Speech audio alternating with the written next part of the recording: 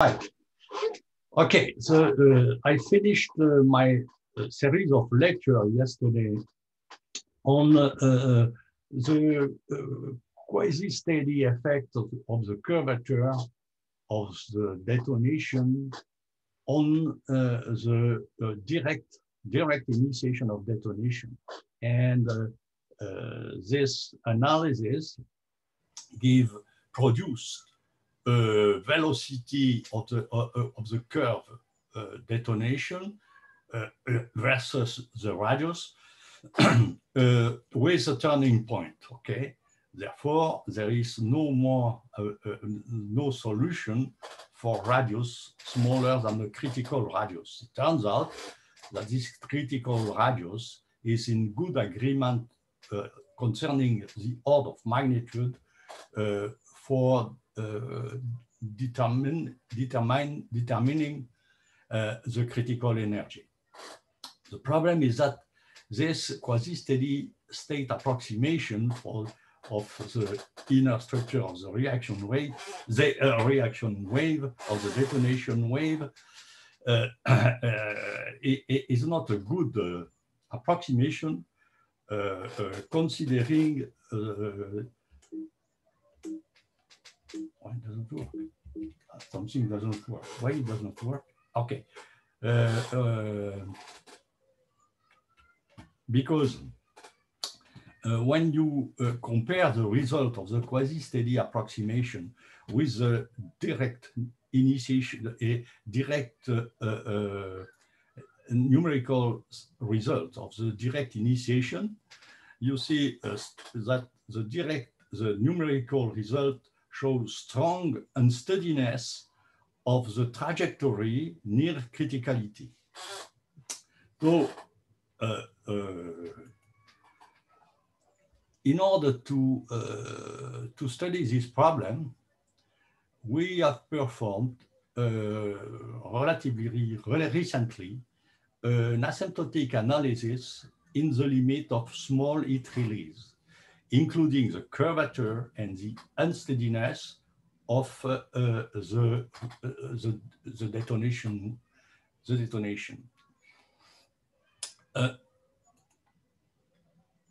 Therefore, these analytical results are obtained in the limit of small heat release, which is presented here, in that when the heat release is small, the velocity of the Chapman-Jouguet wave departs from the sound speed by a small quantity. This is not realistic in real combustion, in real mixture. In reality, this velocity of the Chapman-Jouguet wave, this planar Chapman-Jouguet wave, is typically at least three times the speed of sound. However, even if the analysis is not useful to obtain a quantitative result, it is very helpful to understand the basic mechanism controlling the dynamics close to criticality, to understand, and even for real detonation. The first result that we obtained was an analytical expression of the rarefaction wave. This is the flow velocity in terms of the reduced radius scale by the self-similar coordinate. And as you see, this is the analytical result. As you see, it looks qualitatively similar similar to the result obtained by the self-similar analysis in the opposite limit of a large Mach number of the CG wave.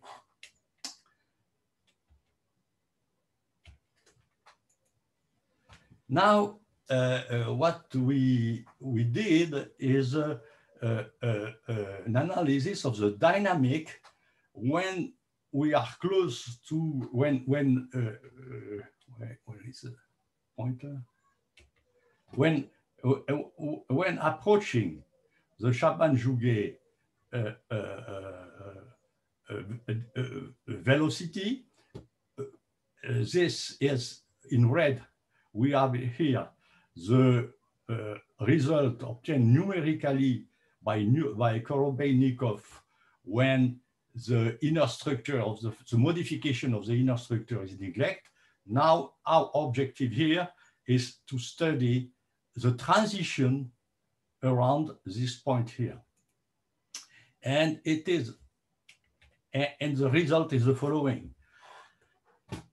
Here, when considering, to begin with, let's consider that the frame, that we do not retain the modification of the inner structure. So detonation thickness is 0.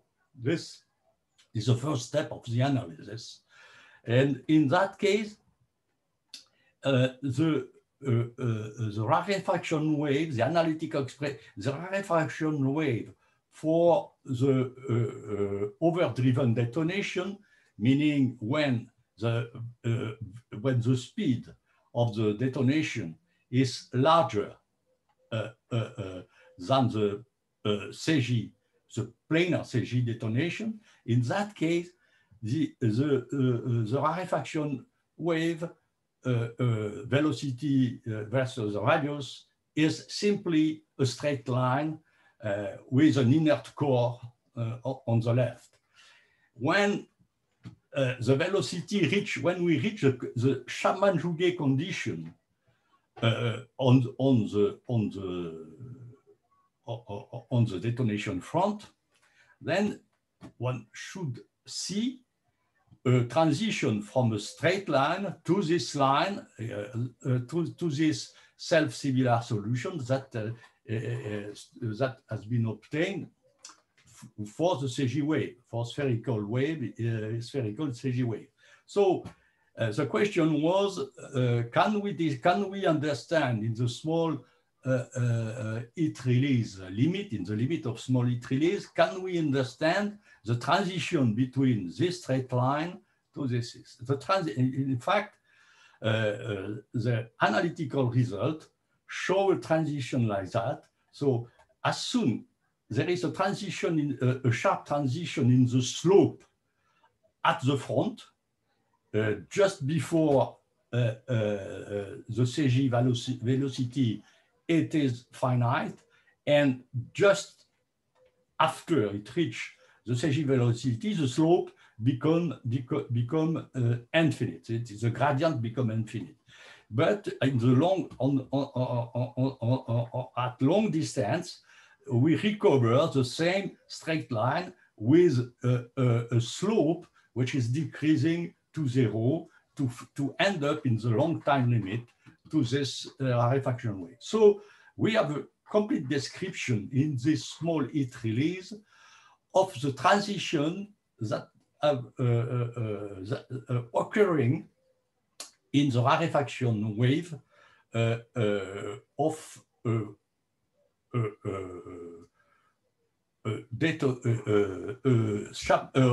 spherical detonation approaching the CG regime. Now let's go to what is the result when the modification of the inner structure is taken into account. In that case, you see the difference that is shown here qualitatively. That this you have here, when you take into account the inner detonation structure, you go continuously from the rarefaction waves in the burn gas far away to the inner structure through a profile of velocity, temperature, and so on, which is a profile of in the curved detonation. And now, what is very interesting is to to describe this effect of the inner detonation, of the modification of the inner detonation structure in a spherical geometry. So what is its effects on the trajectory in the plane, velocity of the front, radius of the front, horizontal axis is the radius of the front written in the non-dimensional variable. And you see, and depending of the approach to the CG, the planar CG is here, you see. So here far away, you have the equivalence of the Taylor blast wave solution, and now when the energy is not sufficiently large, the decrease here, you decrease the velocity below, and for the long time you obtain a failure. You do not ignite the detonation. Now, on the opposite, in this case, you see, you decrease, go below the Schamann-Jouguet velocity, and then increase to be back to, in the long time limit, or at sufficiently large radius to the CG velocity. So this is very important, is a very important qualitative result, let's say, because it describes a phenomena which was observed in the direct numerical simulation of the problem, which is called a reignition after a quasi-quenching. You see, it looks that it's going to be quenched because you are far below the Schamann-Jouguet value, but then you have a reignition of the problem. But there is a critical region between which, through which you go from a failure, you never be back to the CG, and you are back to the CG velocity. And what is important to realize is that you are still in overdriven regime when you are well below the CG velocity. You see, the CG velocity is here. It turns out that in all this part here, you are overdriven. What does that mean, overdriven? This means that the sonic point is far away from the exit of the burn side. The sonic points are this curve here, these points here, and here the full dot denotes the exit of the reaction wave. So the sonic point is far away, and here in this region you are subsonic. So this is an overdriven detonation, and here you are sonic. And when you decrease here the velocity, when the velocity decreases, this in case of success of ignition, the sonic point catch the end of the exit of the reaction zone, and then it screens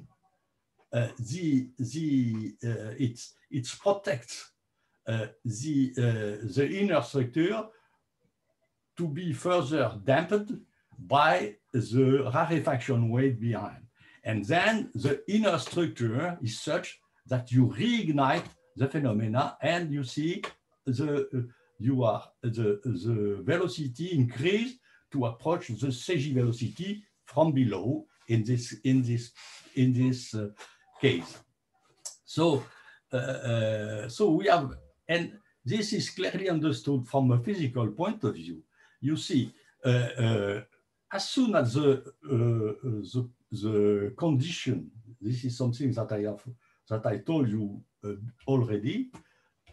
Here you are subsonic. When you are subsonic, any information coming from the rarefaction wave enter into the detonation structure. And yes, because the rarefaction wave is a damping mechanism, it damps, and then when in this at the minimum of this, it's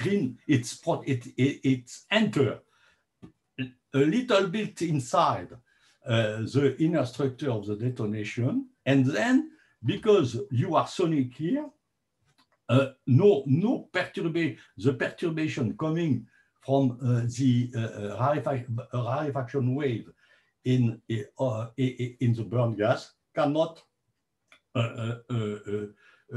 decrease the speed of the detonation, and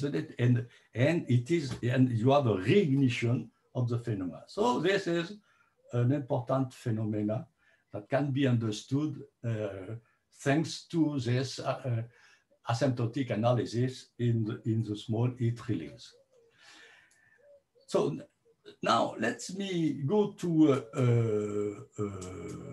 a different mechanism of initiation, which is a spontaneous initiation of a detonation. What is it?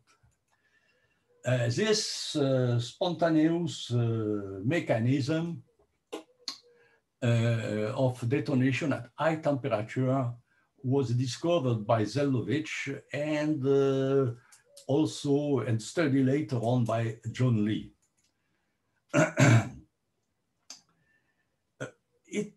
Let's say to begin that wire detonation is not easy to ignite, hopefully for safety reasons. But why it is difficult? It is simply because the pressure that you have to attain behind the shock, it should be between larger than the pressure of the Chapman-Jouguet. Or this pressure of the Chapman-Jouguet wave is between 30 and 50 atmosphere. This is a very large jump pressure. For example, if you consider an homogeneous explosion, or let's say an explosion of a hot gaseous pocket uniform at constant volume, the delta P over P cannot be larger than the delta T over T, which is about, cannot be above 10. So if an homogeneous pocket of hot fresh mixture is going to explode, this will not produce, cannot produce a detonation because the waves, the pressure wave, which is generated are too small, have a too small pressure. Good. So Zeldovich, because he was, I think he discovered this phenomena because he was working on the ignition of a nuclear bomb. And one of the difficulties for the H bomb is to ignite the combustible. And he noted the following. He said, okay, if, first of all, you have to keep in mind few results concerning the induction delay, This delay is highly sensitive to temperature. So when the temperature increases slightly, not so much, but increase sufficiently, the delay decrease shortly, so strongly. Okay, so here you have a result by Sanchez and William for hydrogen oxygen that I have plotted just for comparison. So now, if you have a gradient of temperature, you know, if you have a hot pocket, let me, okay. If the hot pocket is uniform in temperature, you cannot ignite a detonation. But assume that there is a gradient in the hot pocket for one reason or another. That the temperature is decreasing, so that the initiation is faster at high temperature and takes longer time at small temperature, because the induction delay increase when the temperature decrease.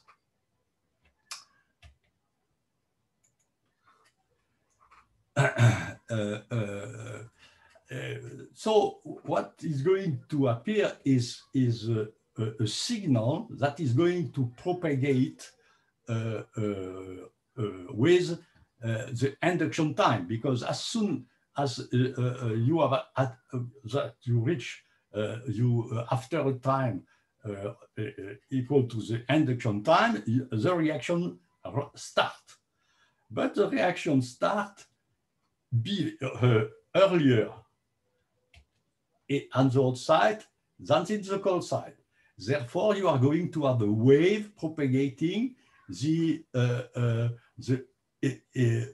initiation of the reaction propagates, and the sound and the propagation of this induction front is at a speed which is given by the inverse of the gradient of the induction time associated with the gradient of this temperature here.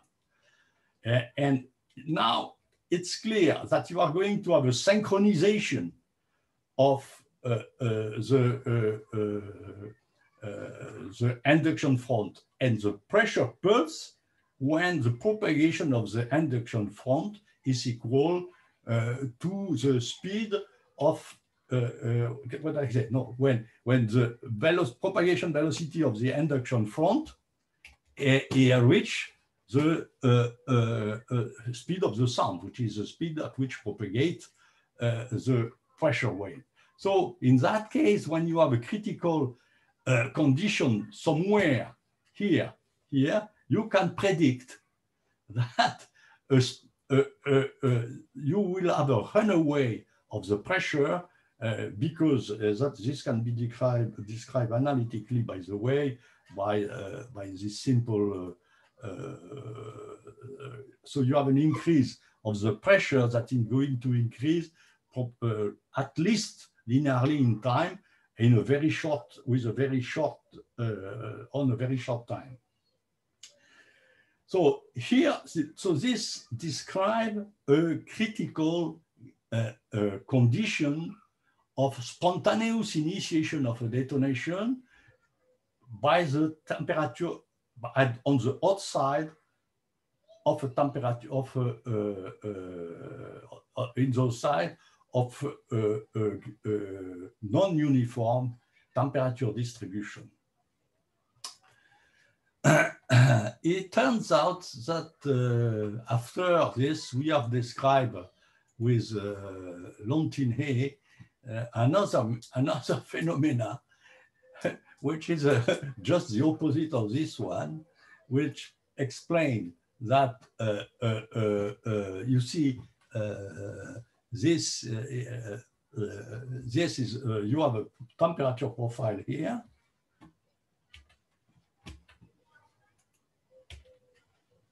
Okay, you have a temperature profile here, and this temperature profile corresponds to Chapman-Jouguet velocity.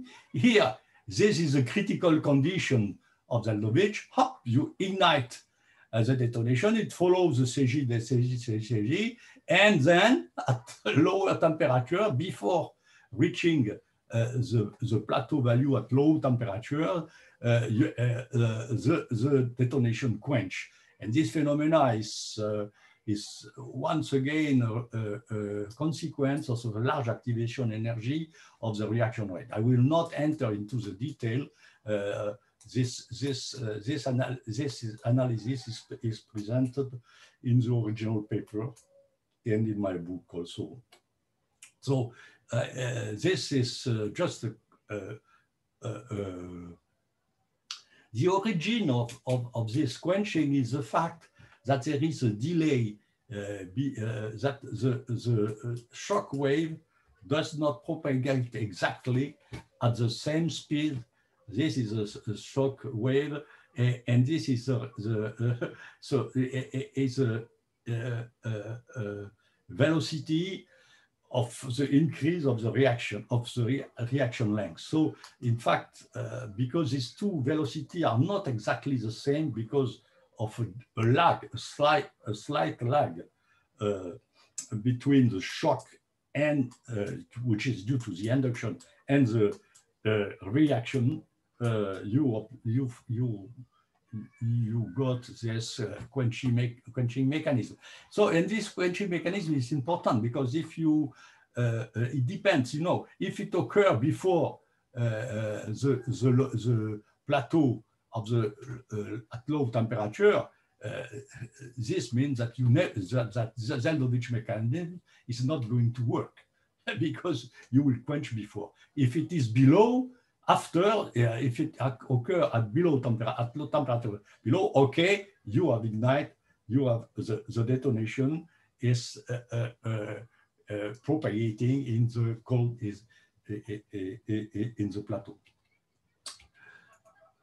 Okay, I will. Okay, I skip the detail. Okay, so conclusion. A CG detonation cannot survive to a strong temperature gradient at low temperature. And if you want to ignite a detonation in a uniform cold mixture, you should be careful to the profile of the temperature in the hot pocket. Let me now go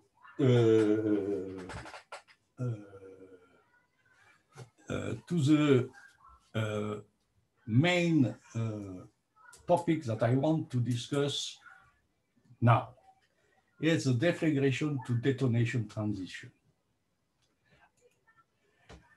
This is the deflagration to detonation transition is a fundamental problem describing an abrupt transition from a flame, which is a quasi-isobaric and substantially subsonic reaction diffusion wave in which the pressure effects are negligible, and transition between this system of propagation, which is quasi-isobaric and slow, at a very fast propagation of a detonation, which is a supersonic compressible wave without diffusion, except inside the lead shock, as I explained in my previous lecture. So this is a fundamental problem, and the experiments show that the transition is abrupt, which means that a phenomena, a new phenomena, should be understood. Turns out that despite more than a century of, oh my God, there is a mistake, researchers, DTT remains a poorly understood problem. You know, and the situation is even worse. Even since the pioneering experiment of Tony Oppenheim in Berkeley, DTT has been known to develop in various forms. Not, you know, viscous effect in the boundary layer have been studied, analyzed, unsteady compression waves, thermal gradients, local explosion, and so on. And one can summarize the state of the art, of the knowledge, saying that there is no mechanism of DTT that is generally agreed upon as being universal. So in fact, we are lost. to say frankly the things that we don't understand this very fundamental problem, which has many important consequences in the applied for applied physics. It turns out we have made very recently a step forward, but only in the limited case of the detonation, deflagration to a detonation transition of an elongate laminar flame propagating in tubes. And this is what I am going to present now without entering into the detail, but just to give you a half idea of how the phenomena works. Just before, let me tell you a few words concerning the DDT induced by local explosion observed by Tony Oppenheim in working with let's say, a large tube filled by hydrogen, oxygen, pure hydrogen and oxygen mixture. It found Tony Oppenheim and his co-worker found out that there are exploding hotspots in the boundary layer between the lead shock and the flame. So that in this phenomenon that is sometimes observed, it is not systematically observed. It is sometimes observed and sometimes it is not observed. You have a hotspot exploding in front of the frame and typically in the boundary layer of the tube. And the explanation of this phenomena could be the Zeldovich mechanism, because combining the heating by viscous dissipation ahead of the frame and compressional heating, so that this is going to produce a transverse temperature and thus a transverse gradient of induction time, and this is may explain local explosion ahead of the flame by the spontaneous ignition mechanism of Zeldovich that I have just mentioned before. Now, let me remind what are the basic, recall, excuse me, what are the basic ingredients of deflagration to detonation transition in a tube. The first important ingredient is the piston effect, saying that when the flame propagates from a closed end of the tube to an open end, the flow, the column of flow ahead of the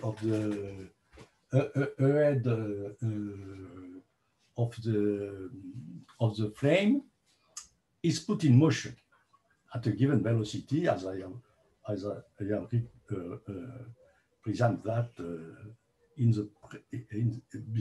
some lecture before. And this flow is going to create a shock wave that propagates ahead of the flame at a larger velocity. So the important point is that you have a shock wave propagating ahead, and this shock wave increase the temperature of the gas because of the adiabatic, because of the compression of the gas through the shock, through the lead shock. Now, if the flow is turbulent, assume, for example, the flame surface is increased by wrinkling by the turbulence vortices wrinkle the front, so that the surface area of the flame increase, and the velocity that is ahead the flame is multiplied by what we will call the folding factor resulting from the turbulence. For example. Okay, this is a piston effect. Now, the flame acceleration through an increase of the flame surface generates train of shocks. So this is also an important. And the last point is the heating of fresh mixture by compressible effect through the shock wave or through unsteady compression wave ahead the flame. So this is again what we call the piston effect, which is written again here. You see, if the folding factor is S, the turbulent flame speed is SUB, where UB is the laminar, is the flame speed of in the reference frame of a planar flame, the burned gas leaving the planar flame. This is UB. UB over UL. UL is the laminar flame speed, is simply the ratio of the temperature. So what you have to do is just to replace the UB that you have in that case here by SUB, to multiply by the factor. Okay. And now, but the velocity, but this is a detail, but whatever, the velocity is, the velocity of the gas is different from the velocity of the front because the piston acts like a semi-transparent piston. Excuse me, the flame acts as a semi-transparent piston. Now, if, let me describe a phenomena called the turbulence-induced DDT. If the flow upstream of the flame becomes turbulent, assume that the Reynolds number of this flow is sufficiently large to develop turbulence. This turbulence, when the flame arrives on the turbulence, the turbulence eddy wrinkles the flame, and this increase the folding factor. Now, there is a runaway mechanism. Is for one reason, the S increase, the velocity of the gas increase, so the Reynolds number increase, so the intensity of the turbulence increase, so the wrinkling increase. So this is a runaway mechanism. And if this, in that case, if the flow velocity increase, the shock, the Mach number of the lead shock increase and the temperature of the gas increase. So this is, and then if you increase this Mach number of the lead shock ahead of the flame sufficiently, for example, Mach between 5 and 6, the temperature is reaches 1200 K, typically. This is Mach is the temperature of the compressed gas behind the shock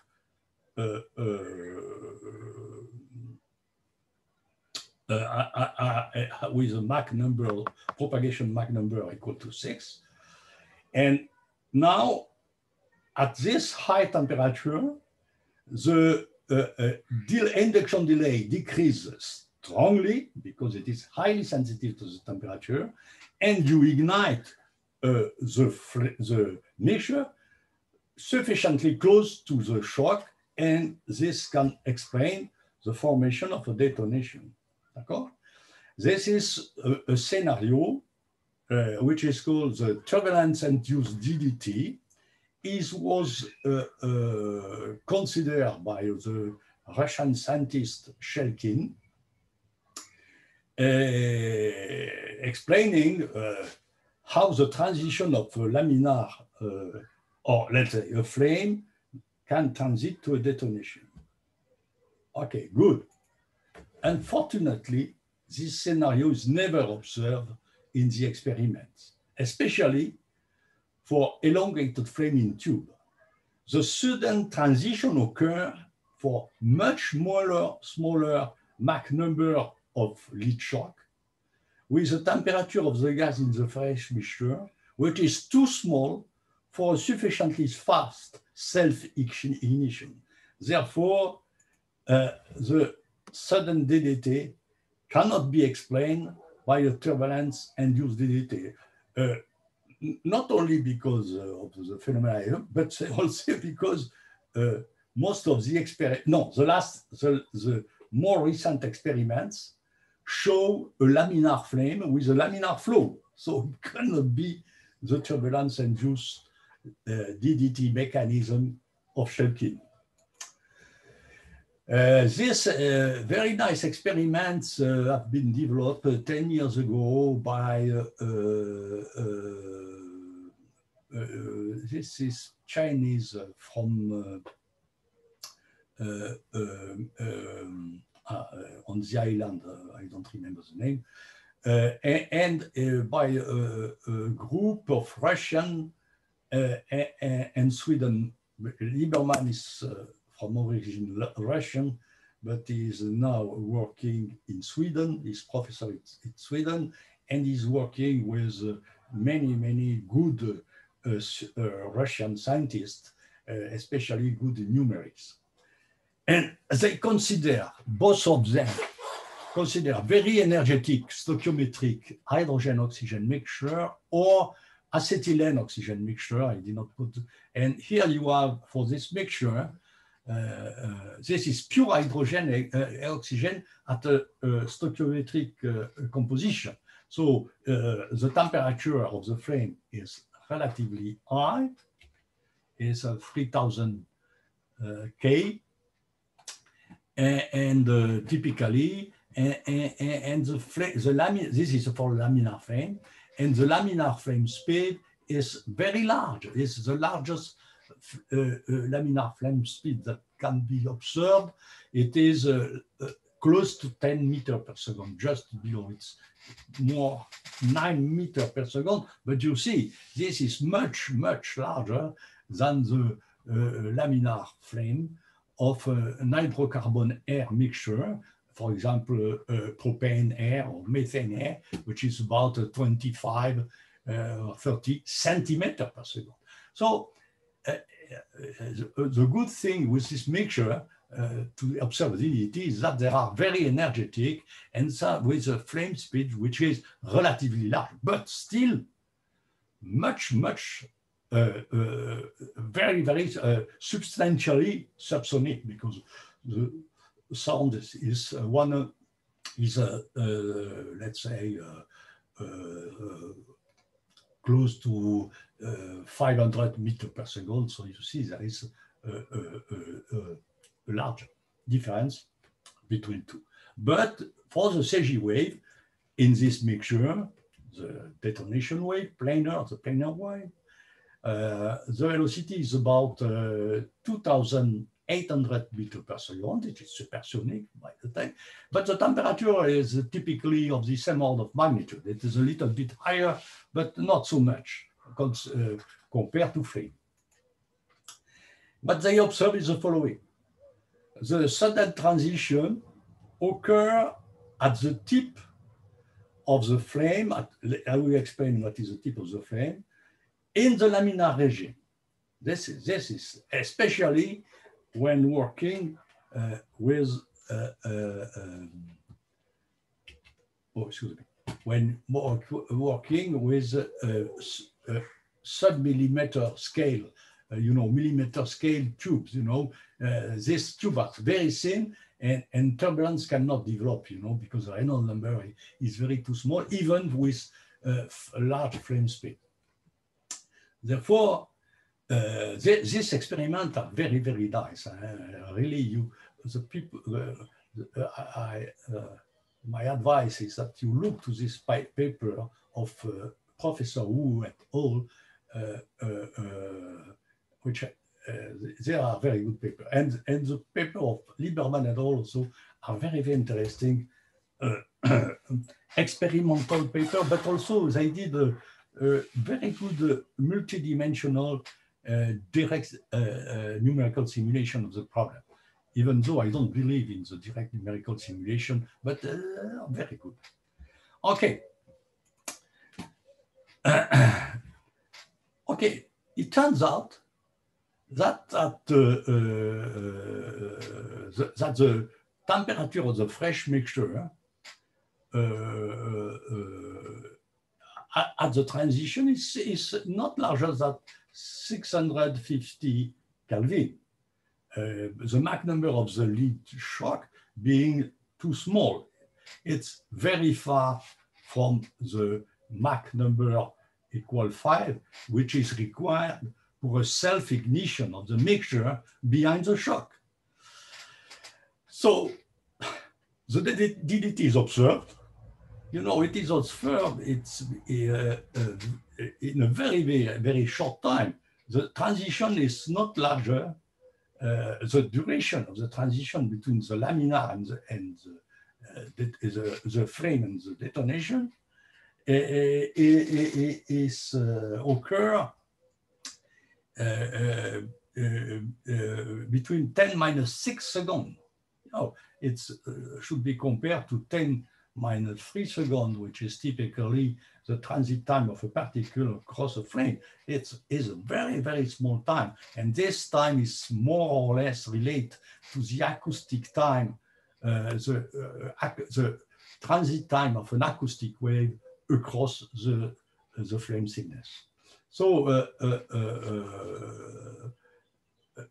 this microsecond is really it's a really short time. So it is a very sharp transition.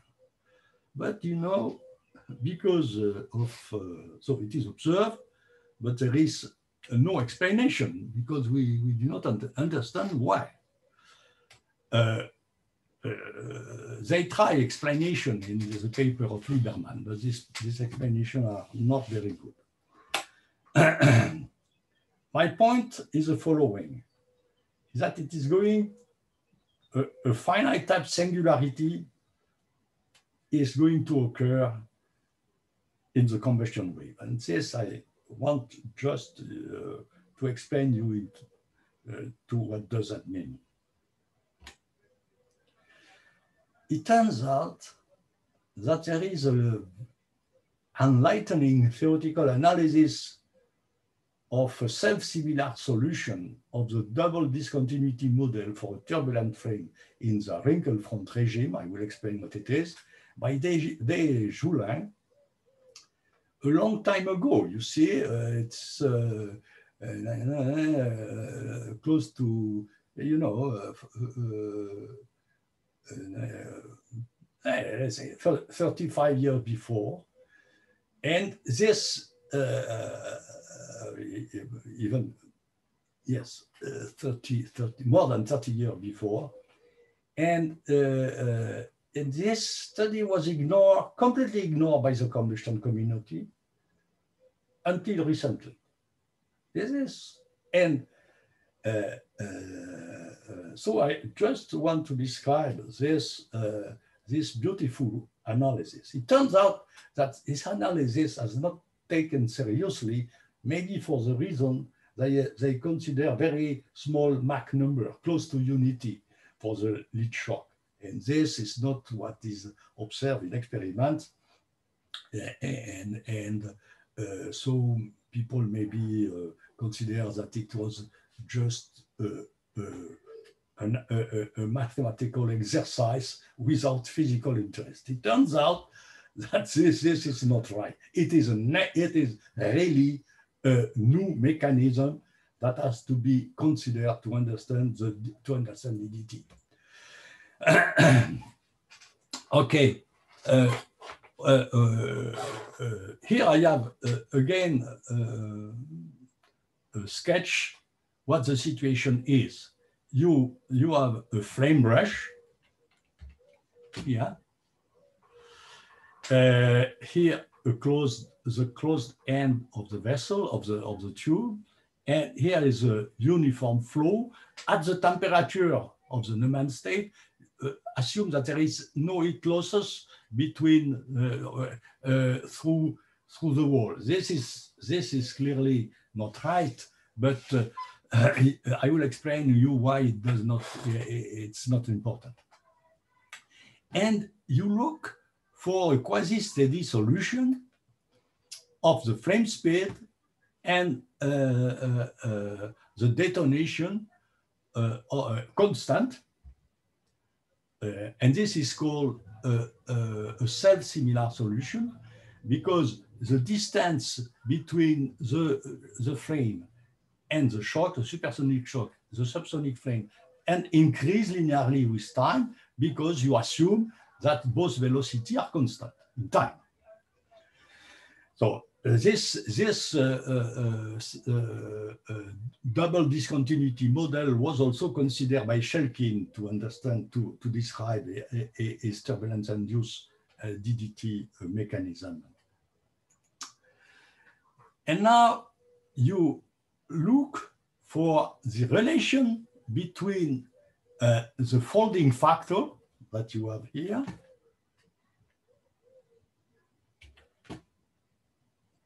and also here inside the flow here, because this is multiplied by a folding factor.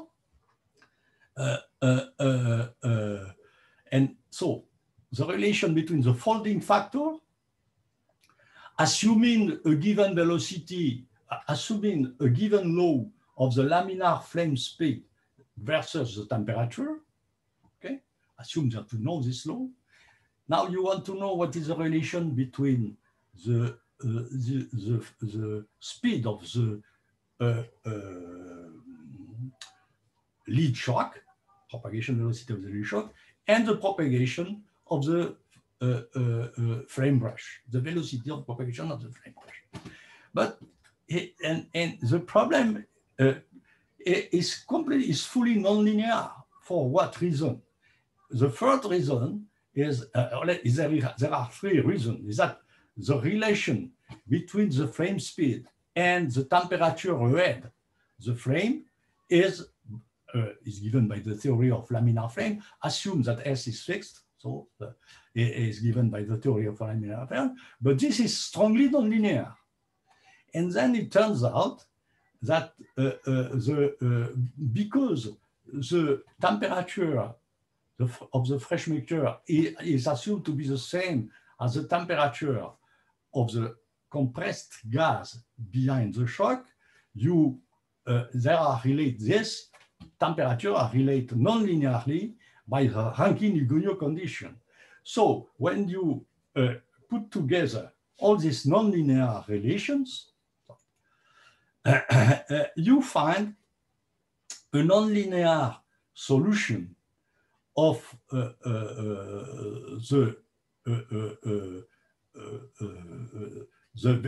velocity and the propagation of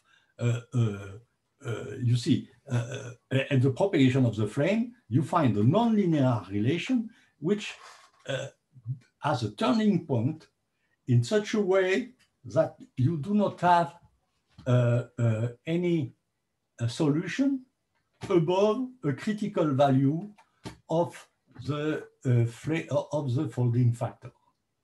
And so what can we conclude from that? That there is no self-similar solution when the folding factor is sufficiently large. It turns out in the analysis of Guy Joulin that this critical value is not so large. It's between, let's say, I would say 15 and 20. So this, you required a flame which is not planar. You require a flame which is wrinkled, and in that case, there is no more self-similar solution. So does that explain a DDT? Nobody knows. It turns out that the unsteady effect become dominant because the quasi-steady solution does not exist. So this means only that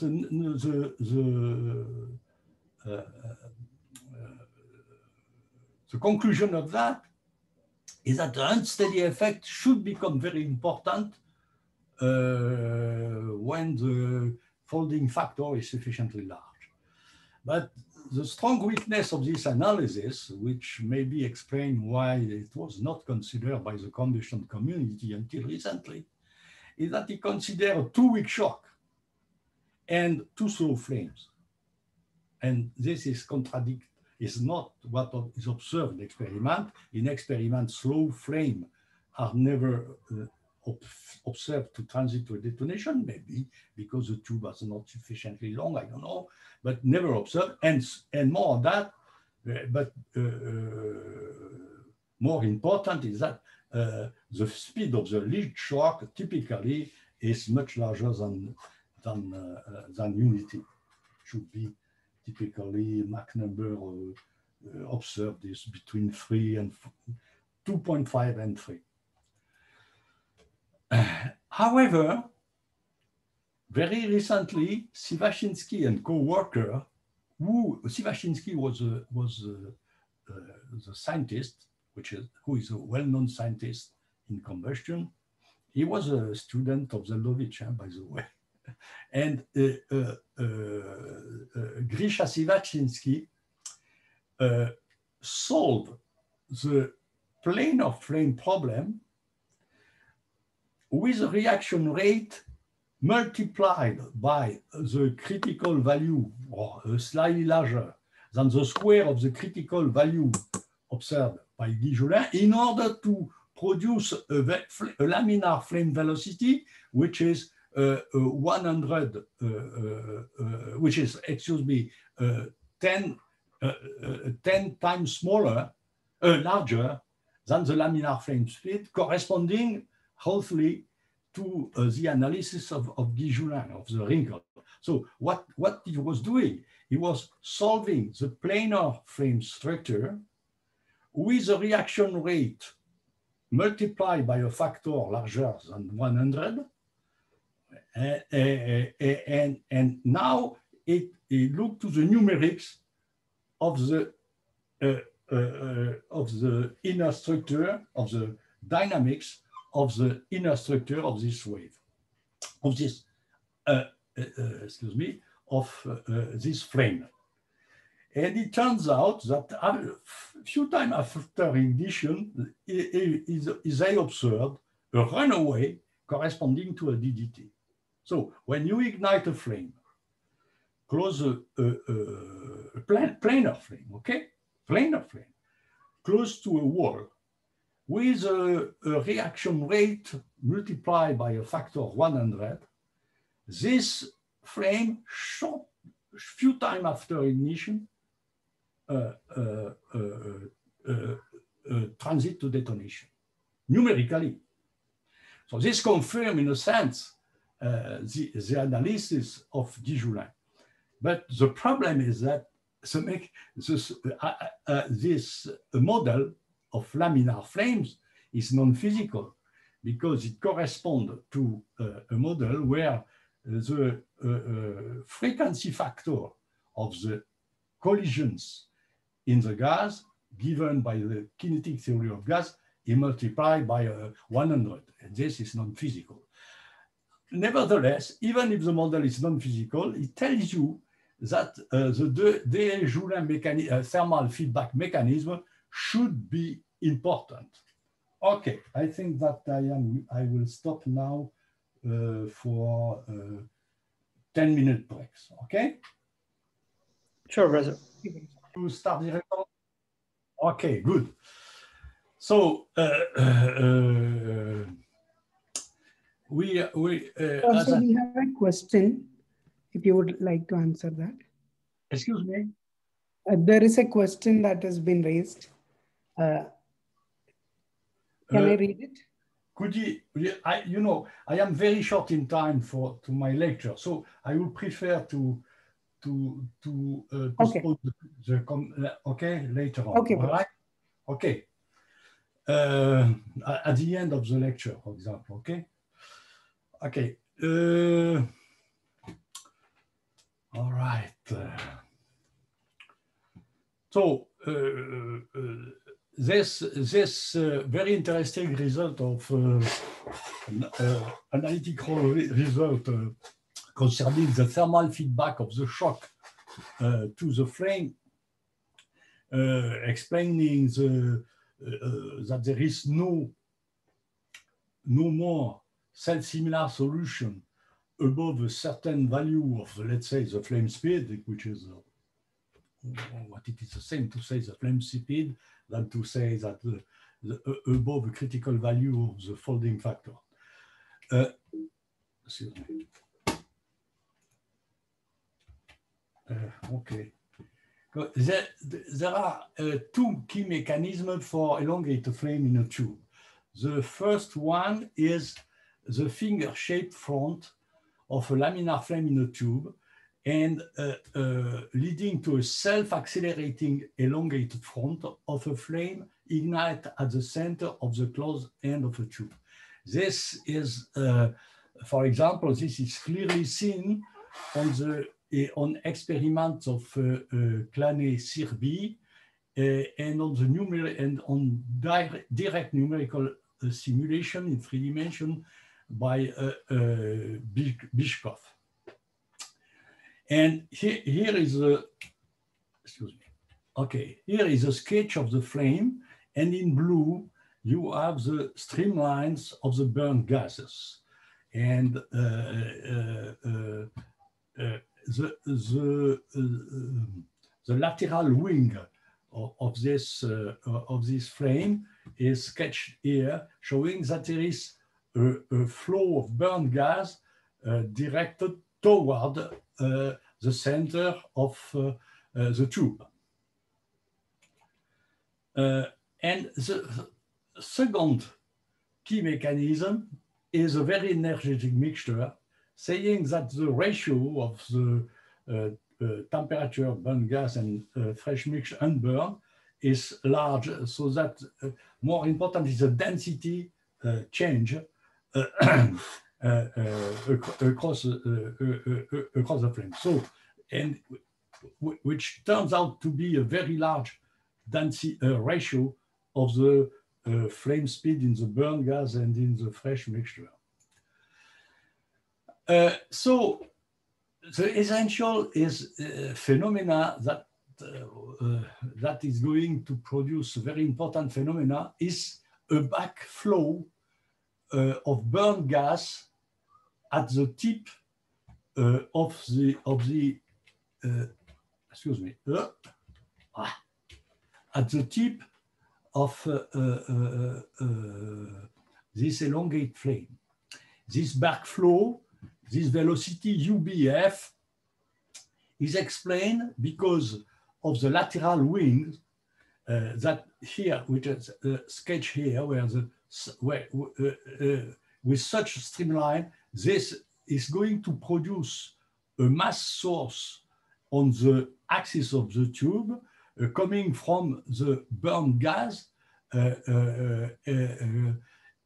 issue from the lateral wing of the elongated flame.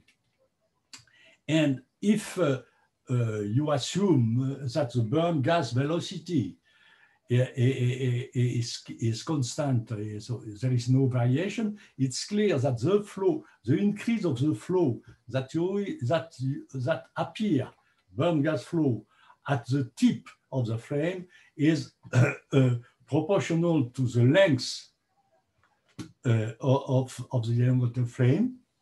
And the simple calculation then show you that this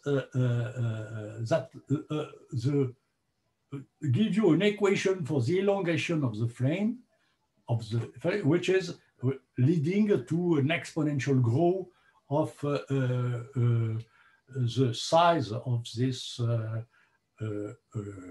curved front.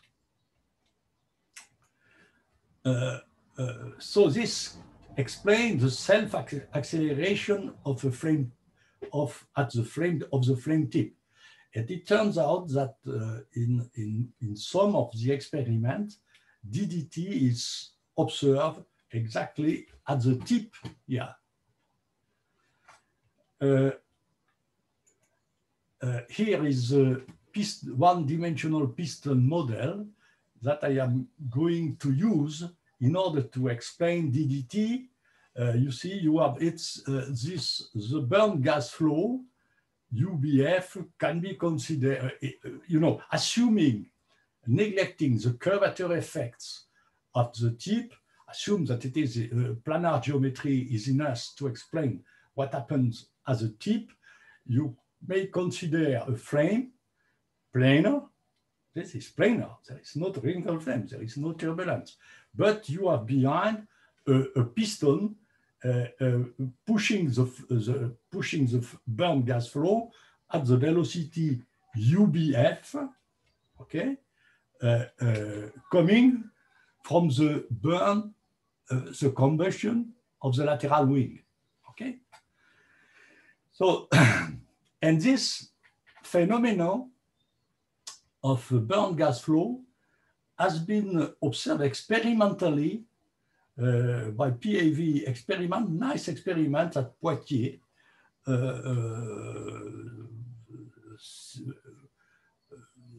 8 years ago. Alors, this backflow is going to play a very important role for DDT at the tip. And we have just published a paper using this one-dimensional piston model here, which represents what happened at the tip of this elongated flame. And the first part of analysis in this paper that is not yet appear, is going to appear in the following week. The first part of the analysis follow exactly the same spirit as the analysis of Desjardins. But now you are dealing with a very energetic mixture and with the piston model, that is with the backflow. This is the main difference, but the philosophy is the same as in the Desjardins. We are looking to the thermal feedback of the lead shock. And thanks to the backflow, so we obtain, first of all, let me say that we obtain, excuse me, we obtain a similar turning point where now sigma is the elongation of the flame. It's not it's just the elongation of is related to the elongation of the flame, and thanks to this backflow, which is proportional to sigma, in fact, there is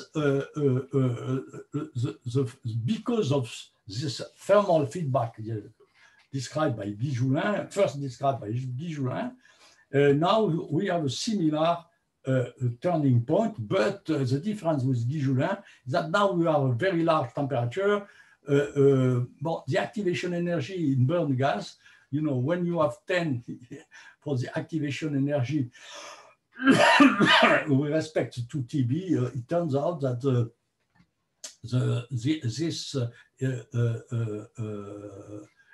when you consider the activation energy to the burn gas at the temperature ahead of the shock, which this is you obtain such excuse me, because of the ratio TB. This is a mistake because of the large ratio. The effective Lewis, excuse me, the effective Zeldovich number here, or the activation energy, is not so large. The nonlinearity, in fact, coming with the temperature is like a power law in this for this model of a flame of very energetic flame. But this is not very important, in fact. The only important thing is that now you can reach the critical solution with a realistic energetic mixture with ordinary reaction rate of real mixture.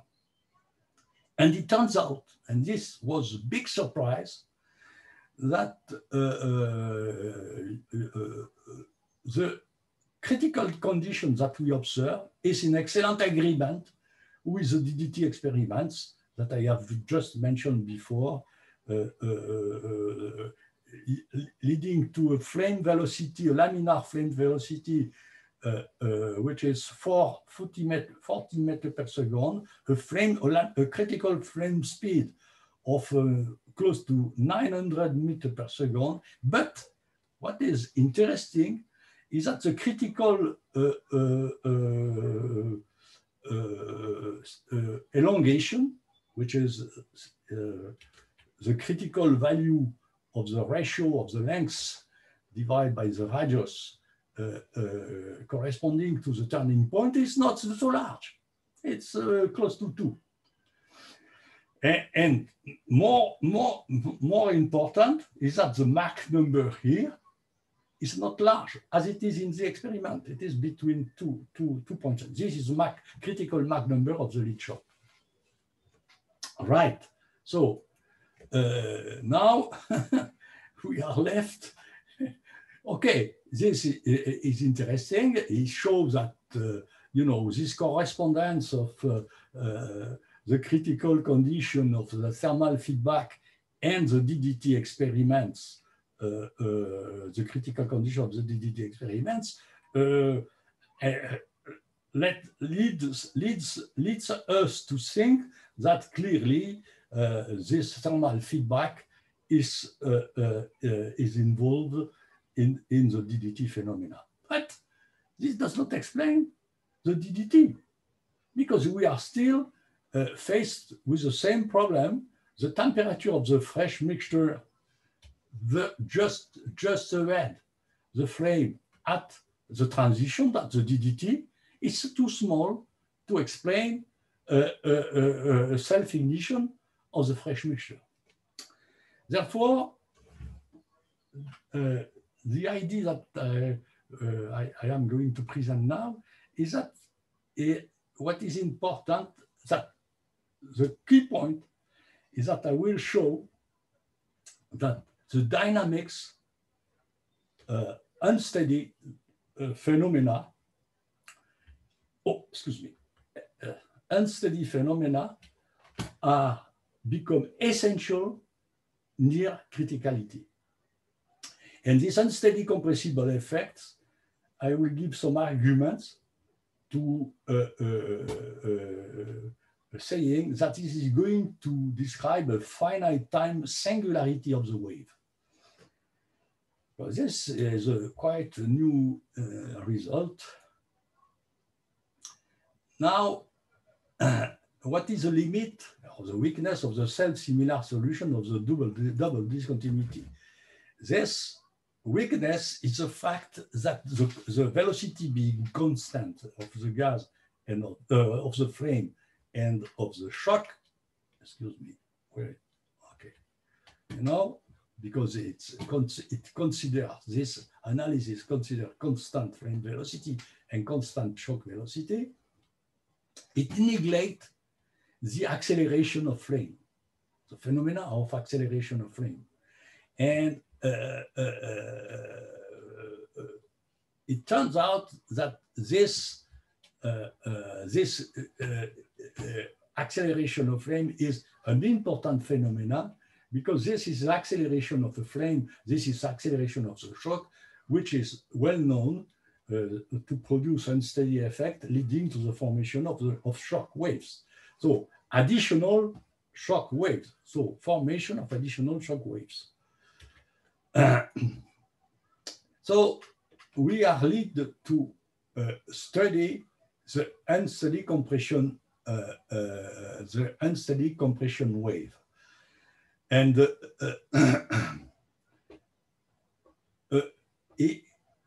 when I will explain the following,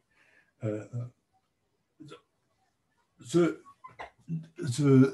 critical conditions is going to show, or we are going to show, that at a critical condition, there is a divergence that appears.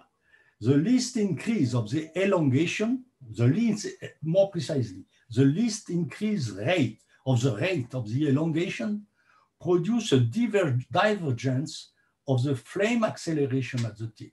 So,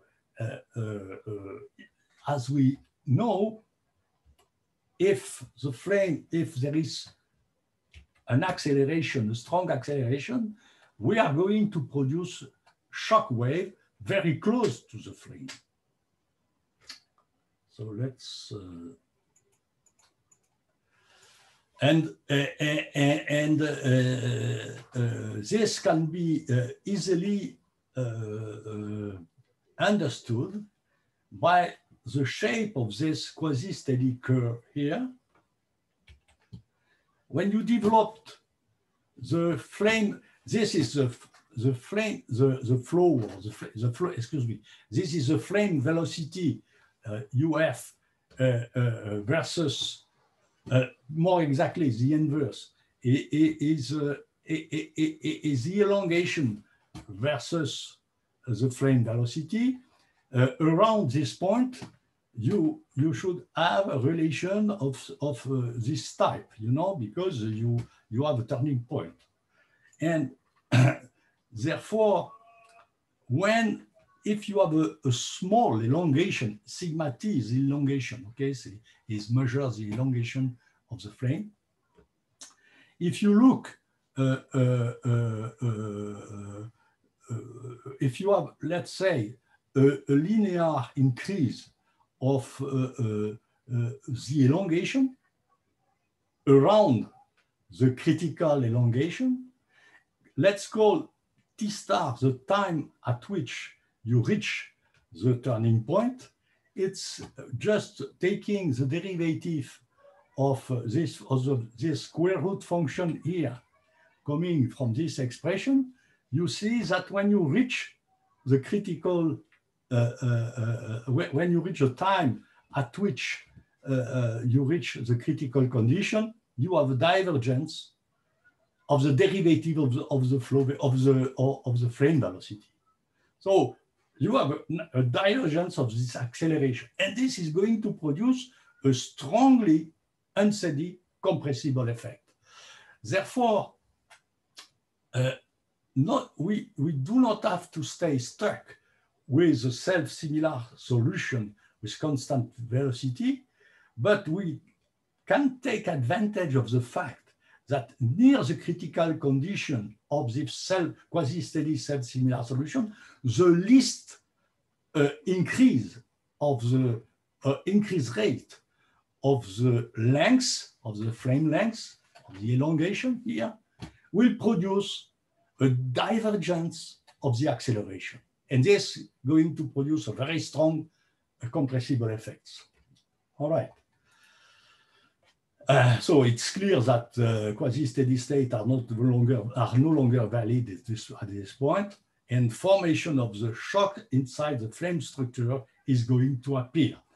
And this is a strong dynamical effect which appears at this critical point.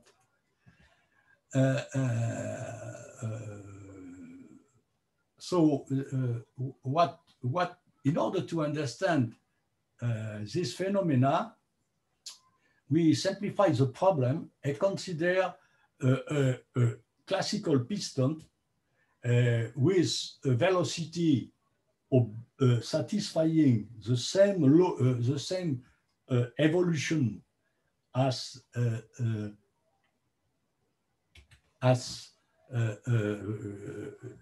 after the frame in the square root, because we are near criticality. So we assume now, we consider now a piston that is evolving to a critical time where you approach the critical velocity by a square root of t star minus t. So this is exactly what was obtained close to the critical condition of the self-similar solution. So now we study this problem. This is a mathematical problem. Now you have a pure shock that is satisfying this law. And when you solve the following problem for time negative, the piston is at constant velocity, and at infinity, the flow and at the initial time, at the time negative, the flow is at the speed of the flow is the same as the piston. So you have the following problem: a piston which is at velocity at a constant velocity. So this is a self-similar solution for tau negative with a flow which is uniform in front of it. And then starting positive value of the time, you increase the velocity like as a square root of the time as explained here. So this problem can be solved, in fact. The boundary condition at infinity, it's clear that nothing is, at infinity, far from the piston, the flow is uniform at the same velocity as it was at the beginning. In this problem, you have only two parameters. In this reduced form here, you have the characteristic time tau star, which is a given quantity, and you have the ratio of the critical velocity by the speed of the sound far away. And so now you have a problem with two parameters, and you can solve the problem using the Riemann's method of the characteristics. So we will use the Riemann's method of the characteristics. And for those who are interested in how to solve this problem, I give the advice to look to the Landau book, how to solve the problem, because the Landau book uses a very clear methods for the Riemann's, for a clear explanation or a clear presentation of the Riemann's methods in a way different that you can find in the more traditional fluid mechanical book. So what is interesting is that because of this, you will find a formation of the shock at a time tau star, tau s, excuse me, which is written here. And this time tau s, so you form a shock at the time tau s just after 0. And this is meaningful if this time is shorter than the critical time at which you reach the critical condition. And this gives you that in the opposite condition, what does that mean? In the opposite condition, we are going to find that the first singularity appears on the shock. This is this is the final. The calculation is not easy. It's not technically difficult. It's just let's say a subtle method to solve the Riemann's problem. And the result is written here. That depending on the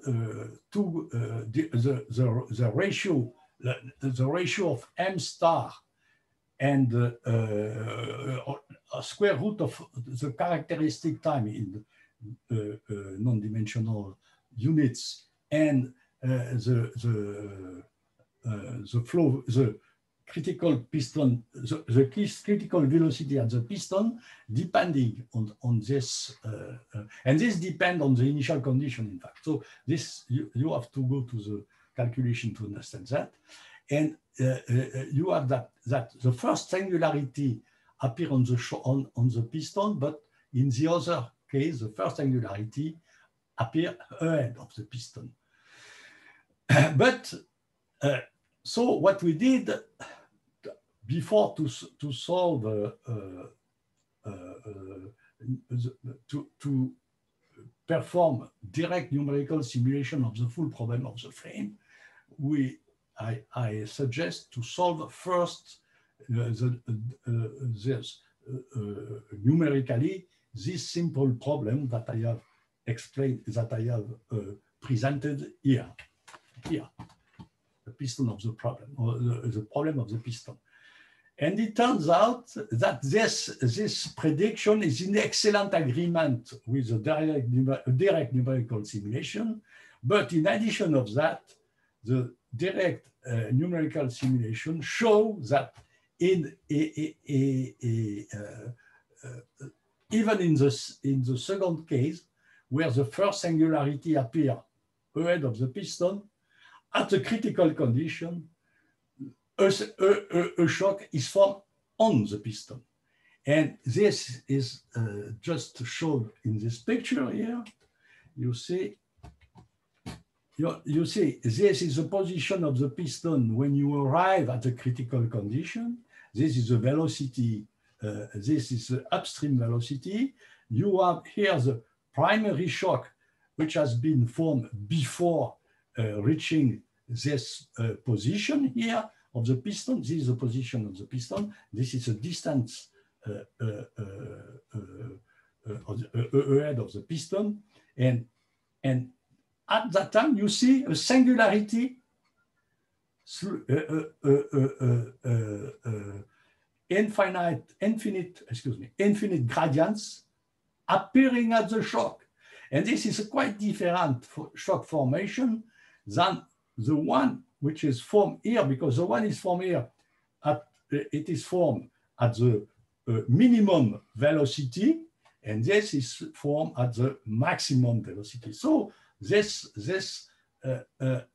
shock formation, this shock are quite different from nature, quite different nature. Now, in order to see more clearly the phenomena, if you assume that after crossing the critical condition, you keep the critical velocity of the piston. This is what is done in this here. Now you have the velocity is constant, and what do you see? You see the piston that is, moving on the right direction. It was at 0.4, and it is now at 0. It's around this place here now, and everything has moved ahead. And what happened is that this shock formed at the piston is propagating and will catch the primary shock, and to end up to the self-similar solution of a lead shock followed with a uniform flow behind.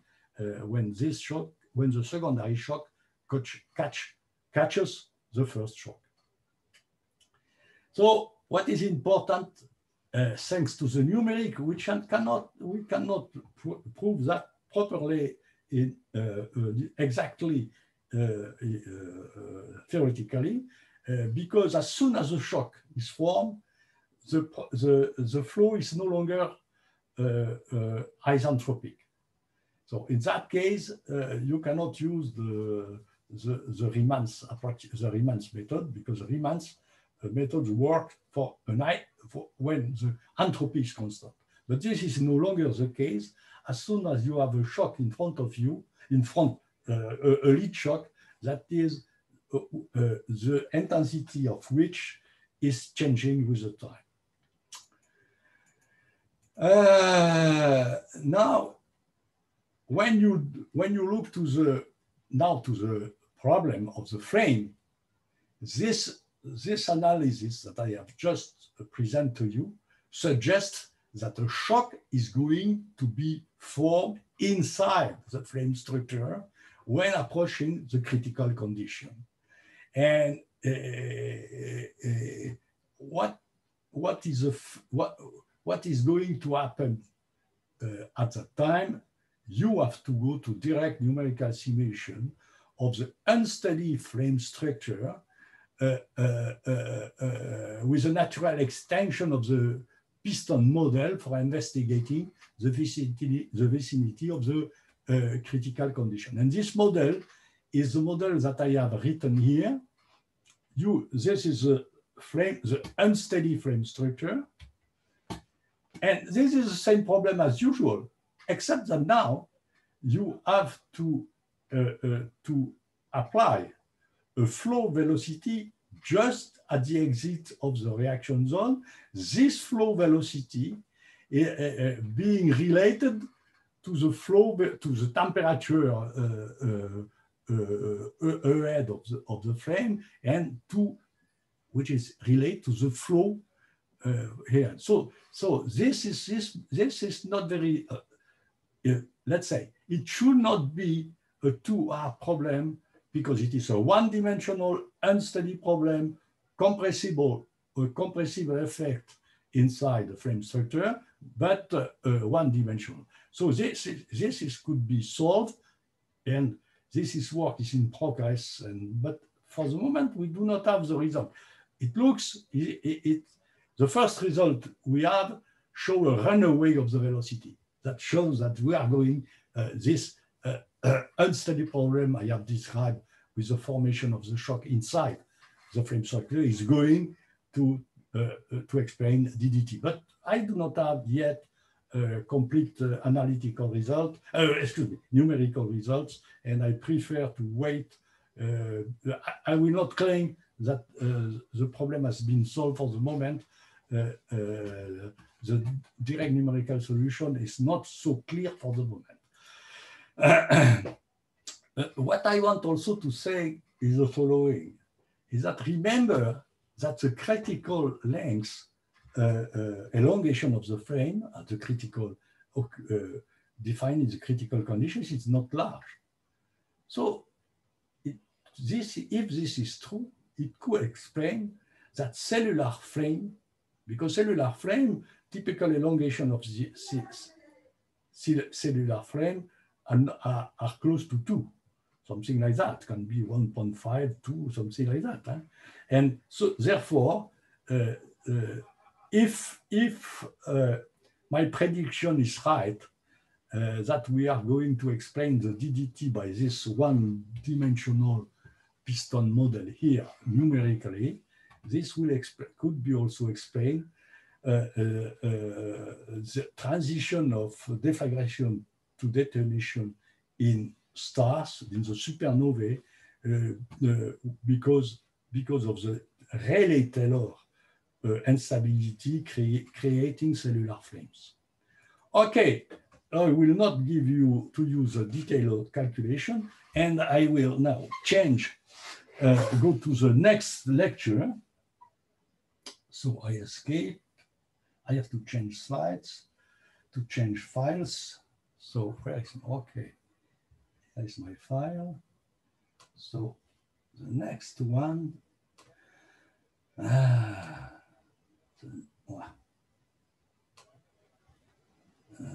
next file is 12. I will be very fast with 12. I will not spend too much time with 12.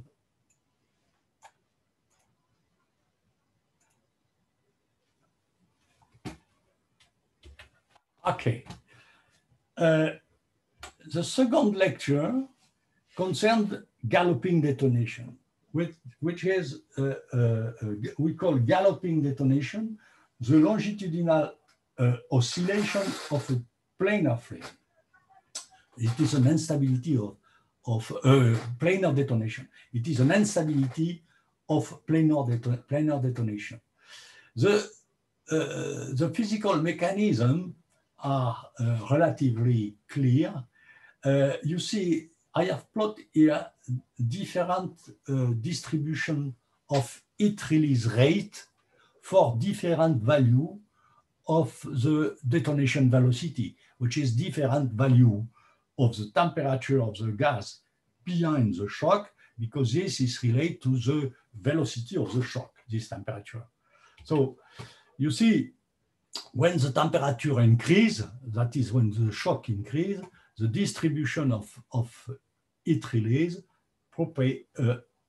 becomes closer and closer to the shock, and when the velocity of the detonation decreases, it is just the opposite. It goes in the other direction. So one can consider wholly speaking, indeed, these are numerical simulation for hydrogen-oxygen flame. I don't remember exactly the condition, but so it is clear we have an induction length which is quasi-uniform, where the flow is quasi-uniform, temperature is uniform, and you are behind behind this uniform induction zone, you have a zone of heat release, and roughly speaking, these two lengths are of the same order of magnitude. The galloping detonation is an oscillatory instability of this structure. So, you know, not only the shock, the detonation is oscillating, and associated with that is the induction length is also, you have an oscillation of the total length of the detonation structure. It turns out that the first numerical simulations was developed very early of this problem by a group, I think it's in Los Alamos. It's very early when the legend says that when they saw this oscillation, they believe it was because the numerics were not good. But it turns out that this oscillation are real.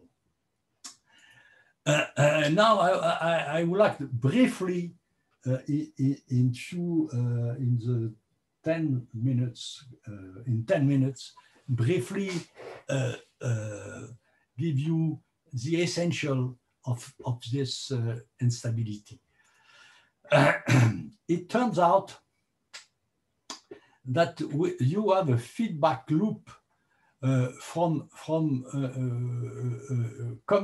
from the motion, you know, from this from the heat release, from the region where the heat release, and you see if the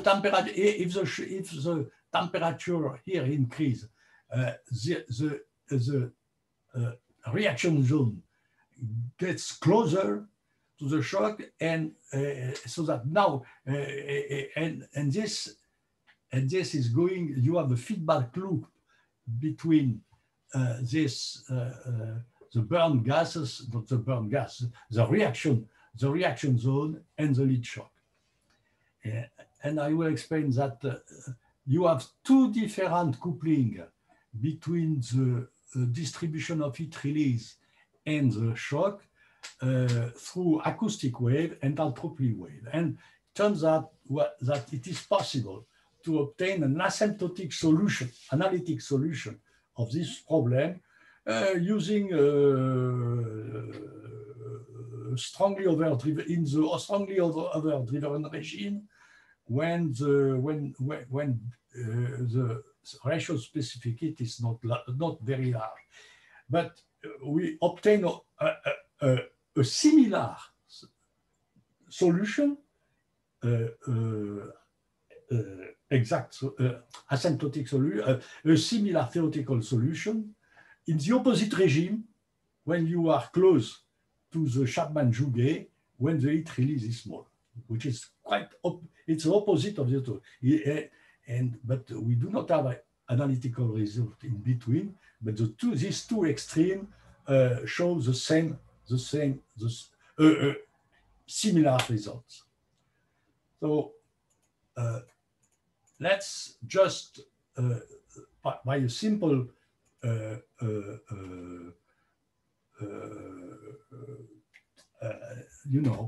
it's very easy from the Euler equation to reduce the problem to a generalized acoustic problem fed by the heat release rate. So it is a distribution in space and time, and the so you have this equation and you have an entropy equation. So in fact, you have a continuous set of feedback loop between the between the heat release, the domain of heat release, and the lead shock. And this can be seen by this equation. You have an upstream running acoustic wave. So as soon as the heat release is disturbed, it sends an acoustic wave upstream. And any disturbance at the Neumann state of the shock propagates signal downstream by a downstream running acoustic wave, which is this one here. You know, you have a different sign here, okay? And in addition of that, you have a propagation at the speed of the speed of the flow of the entropy wave. So you see, you have a direct influence of the shock wave to the heat release, the distribution of heat release through the entropy wave and the downstream running acoustic mode, and you have an upstream running acoustic mode. But what you have to realize, and this is not so easy, is that this loop concerns, in fact, every point. You have a loop for every point inside the distribution of heat release. So you have a continuous set of feedback loops. So feedback loops. So I will skip the detail because what time I have? Okay, I have to be back now and strongly overdriven regime. I will be back to the result. Okay, here is. Maybe I can be back to the conclusion. That's all. That is the two. This is the analysis for the two limiting case that I have described. But I just want to give you the final results. Voilà, general conclusion. Galloping detonations are due to a phase shift in the loop between the lead shock and the heat release controlled by the entropy wave and the upstream running mode. And in strongly over detonation in the Newtonian limit, these loops are fully controlled by the entropy wave. What does that mean? That the acoustic are faster, the two acoustic are faster in the upstream running and the downstream running faster. So the loop is limited by the slower propagation mechanism, and it is just the opposite for when you are close to the Chapman-Jouguet regime, where for small heat release, the flow is transonic, you are close to the speed of sound everywhere, and the dominant mechanism in the loop is the upstream running acoustic wave. So and these two limit, but what is important is that, let me show you the type of result we obtain.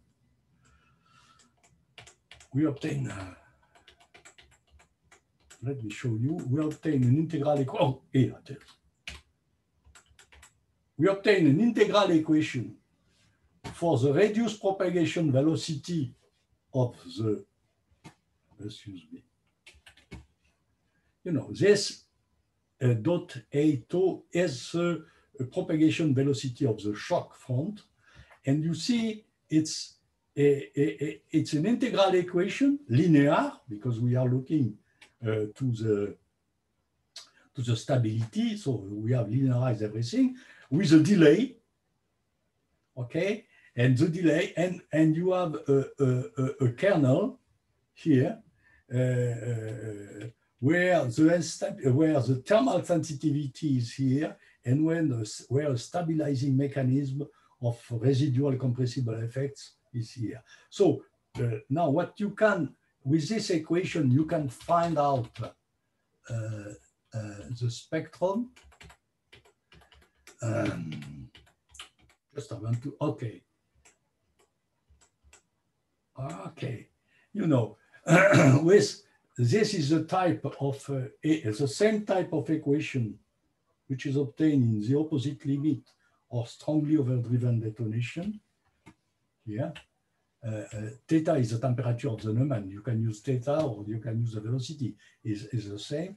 And it turns out that now you have, for a given sensitivity here, this is B, the thermal sensitivity of the reaction rate, you have an integral equation obtained for the growth rate.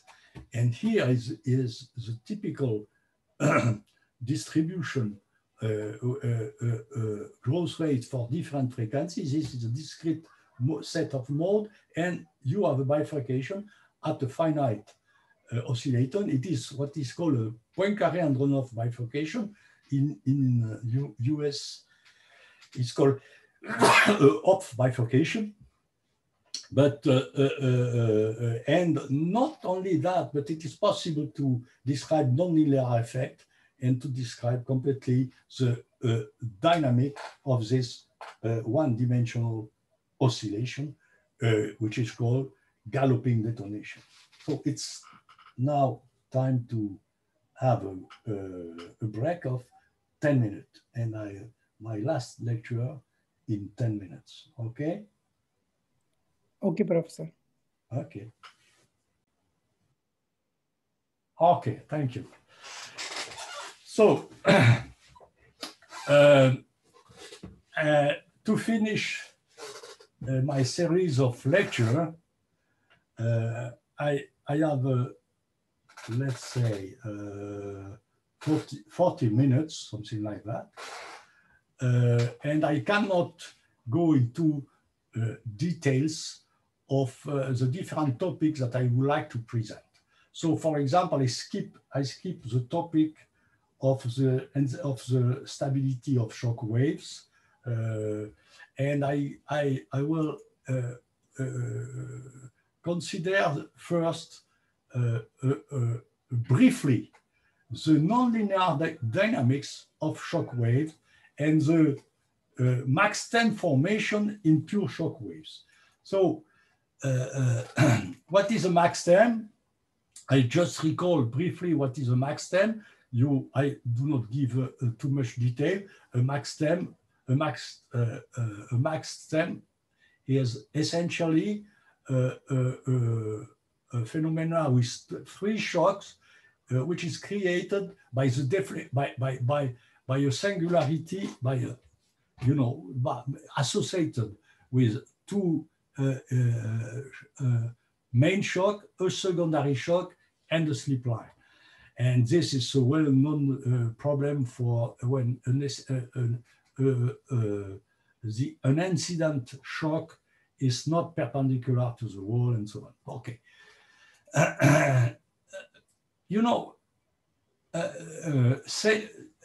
Cellular structures have been observed for detonation, and they can be simply understood as the coupling of the longitudinal oscillation that I have described in the galloping detonation model, but it's not necessary. It is not necessary that we are above the critical condition for the galloping detonation. Even below, there is an oscillatory frequency which is damped, naturally damped. But this is important. Even when it is damped, there is a longitudinal oscillation between the heat release, the reaction zone and the lead shock, even if it is damped. And you have the transverse propagation wave that has been described by the linear stability analysis of shock waves that I'll skip because I have no time to discuss that. But this transverse velocity is what is easily simple to keep in mind is that it involves the sound speed, in fact, in the compressed gas. Okay, you have a sound speed. So you have a transverse, you have transverse waves of wrinkle waves, linear, that can be, and they can be coupled with longitudinal oscillation. And this is going to form Mach 10. And this is going to explain this coupling between these two coupling, transverse oscillation, longitudinal oscillation, transverse oscillation of a pure shock, a longitudinal oscillation of a detonation, galloping detonation, but even below the galloping threshold, this explains simply the nonlinear structure of the cellular structure. And the basic ingredients of this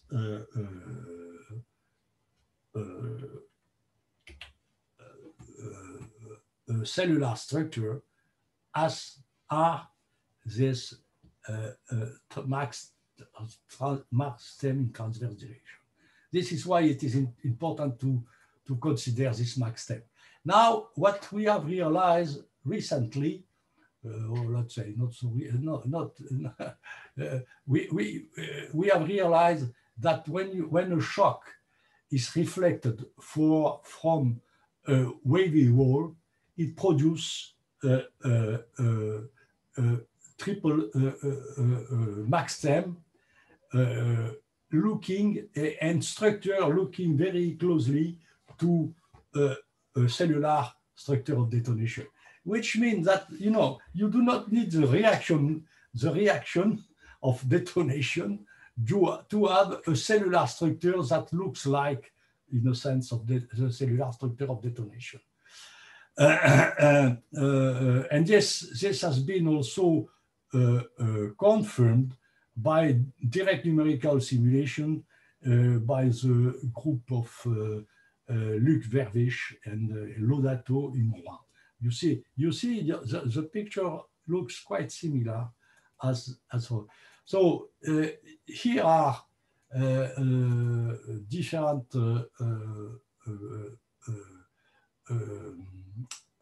numerical results at different states of the shock reflected from the wavy wall. And you see clearly the formation, after a while, the formation of the singularity. Here this is ring, and this point, you form a singularity, and this singularity has transverse Mach 10, crossing each other. All right. The multidimensional analysis of this problem has been performed, and first in the linear analysis, working in a different with different approximation, and the linear analysis ends up to this transverse wave equation that I have just presented in my first slide. You obtain this equation easily by looking to the linear dynamics. So you have this wave equation, and now I have written here, in order to clarify, you have the wave still linear, that are produced by the wrinkling of the front. You have a vorticity wave here, and you have acoustic wave. So in certain limit, this problem has been analyze numerically in certain limits that I am going to skip. And what was, I skipped the detail. And what is important is that I was able to perform a weekly nonlinear analysis of the problem. And I will skip the detail, and I will just want to go to the result. The result is here. You know, here is the linear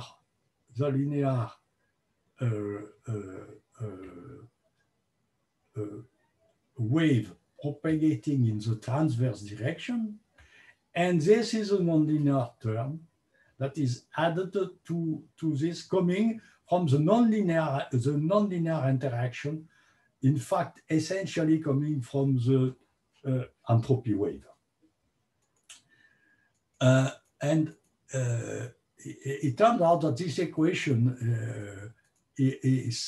can be transformed in a Burger's equation, explaining the formation of the cusp here that appear in cellular structures.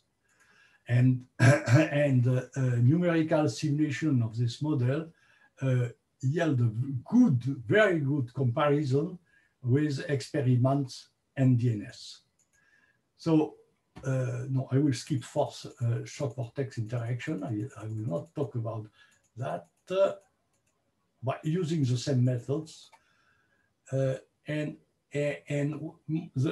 would like to close this aspect of the problem by just the shock turbulence, by a model describing the shock turbulence and turbulence interaction. You consider a shock propagating in a turbulent flow, and finally, the equation we obtain by our asymptotic analysis, if you have a forcing term, and this forcing term is nothing else than an acceleration term coming from the turbulence intensity. Delta U1F is the intensity of the turbulence. So so we have performed a numerical result of this problem, and it turns out a very interesting result is that when the times develop the cellular structure that is induced by the turbulence have a size growing in time. And the characteristic cell size of the pattern at the shock front is and become even more larger than the integral scale of the turbulence. The question is, does that size saturate with the time? This is not clear because the numerics are developed in blocks of finite size. A comparison with DNS, you have a model equation, and DNS has been developed by the Stanford group, Larson and al.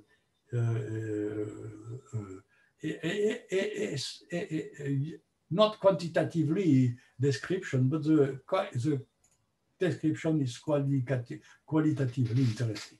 Okay, now let me change. Go to the next topic.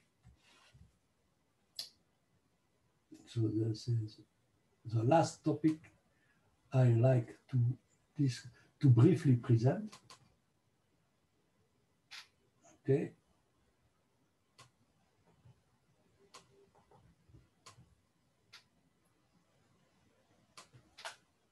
This topic is the cellular detonation, because it's clear that having a good method to solve the problem of cellular structure, of pure shock, and knowing the dynamic of the longitudinal dynamics of detonation, it should be possible to have a theory for the cellular structure of the detonation. Here is this, what I said already, that you have the coupling of this longitudinal wave equation of the pure shock and the longitudinal, this is transverse, excuse me, I say maybe something wrong, coupling of the transverse, where I am, transverse linear wave on the shock and the oscillation. This coupling is going to explain. Now, what I want to discuss, to briefly present, is a way to solve analytically this problem. This has been done, now it's almost 20 years ago, at strong overdrive, because at strong overdrive, the Mach number of the shock is very strong, but the Mach number of the flow is very small, so that the flow is quasi isobaric behind. So I will not explain in detail the methods, and in addition of that, it has been found that typically these detonations are unstable, and that the stability limit it works only for very small heat release. So the important analysis, the relevant analysis to perform is to perform weakly unstable detonation at strong overdrive. And weakly strong overdrive is give you this approximation that are in the first line here. And now if you look, in order to be stable, you need a very small heat release, okay?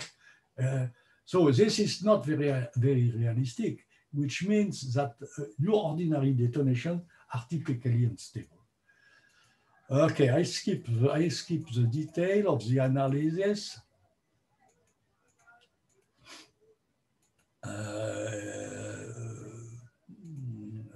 Okay, I cannot go in details in the analysis. I just want to go to the result. Okay. You know, the linear growth rate, to begin with, you are looking to the stability analysis of this problem. And the linear growth rate is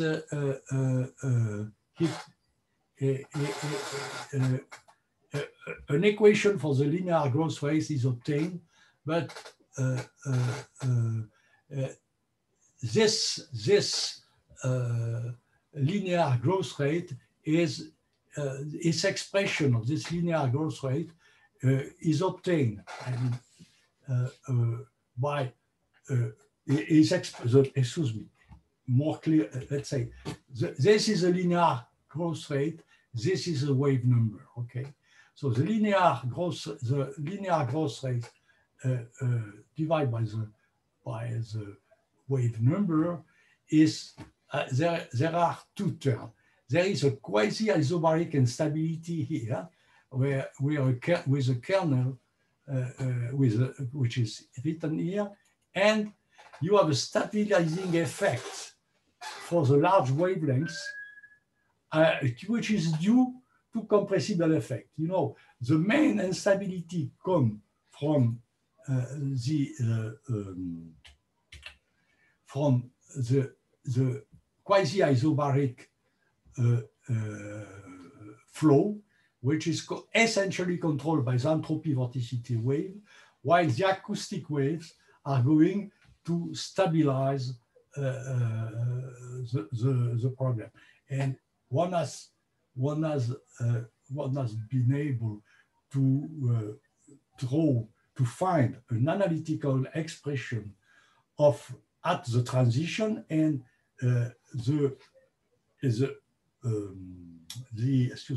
the expression of the growth rate in terms of the wave number at the bifurcation took in certain limit this shape where the transition is here.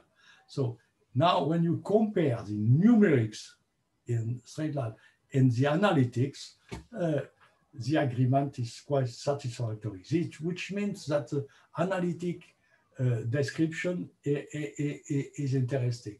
Now, what is more interesting is to develop a weakly nonlinear analysis. And in fact, this weakly nonlinear analysis was published, let's say, 20 years ago. You know, alpha y, where is, okay, here.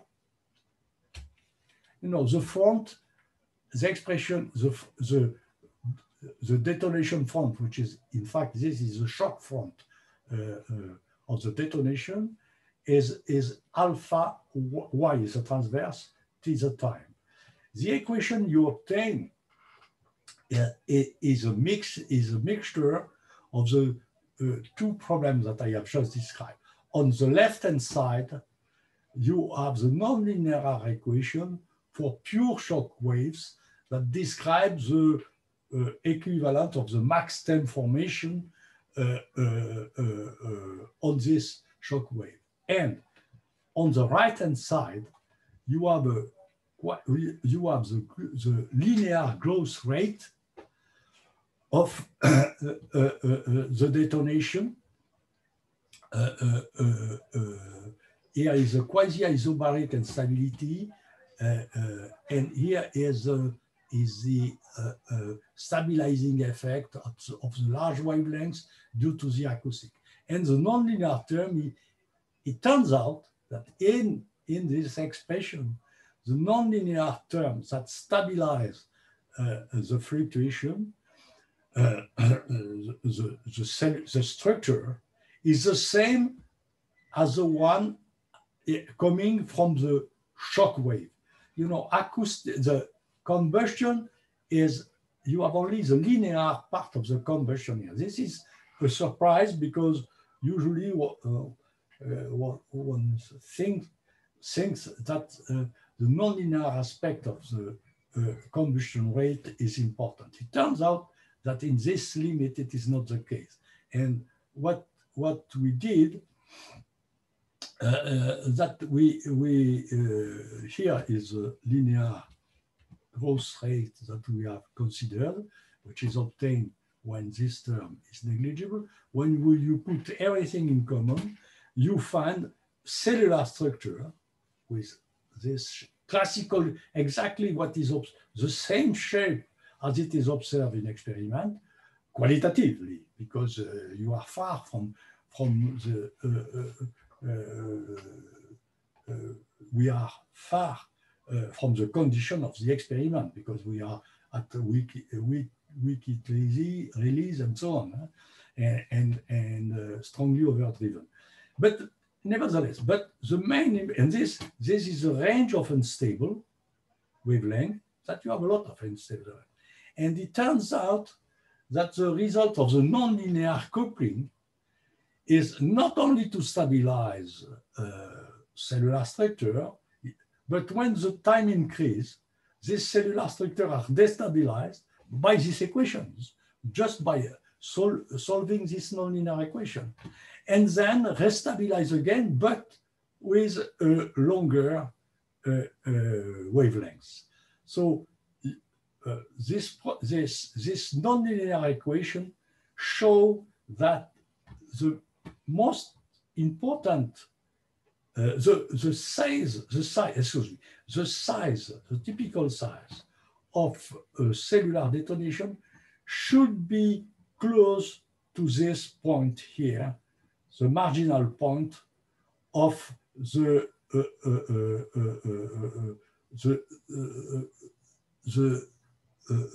larger wavelengths. Okay, so this is the interesting result that, in fact, the nonlinear dynamics of cellular detonations has tendency to increase the size of the cells. You see, because the discretization that you have here of this normal modes depend on the waves, the size of the tube. For a given size, you have many linear modes. You have the most unstable mode. It turns out that the nonlinear size is more close to the longer unstable wavelength than to the most unstable wavelengths. So this is the conclusion even a more interesting conclusion is that the multidimensional instability, you know, the multidimensional instability, which is obtained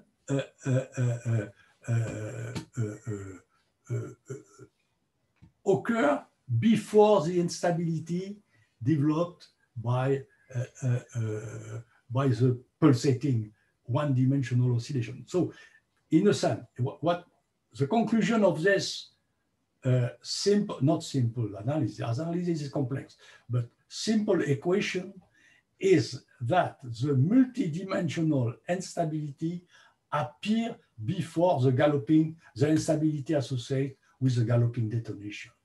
And this is something that people know experimentally. We have superposition of two mechanisms, the nonlinear dynamics of the lead shock and the linear oscillation due to the heat release.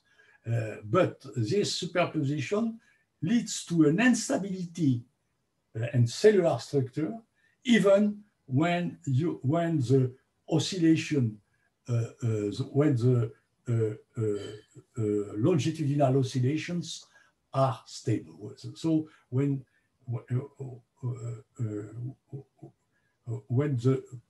there is no pulsation detonation, and the frequency of oscillation is simply related to the characteristic time of the reaction rate at the Neumann temperature. And the nonlinear wavelengths, in the limit we are working, is given by a simple expression built with built with the velocity at the Neumann state times multiplied by the time of the reaction at the Neumann state. This gives you a length. And when you divide this length by the Mach number of the mean flow, which is a small number, so this lambda is larger, is going to be larger. This is the thickness of the detonation.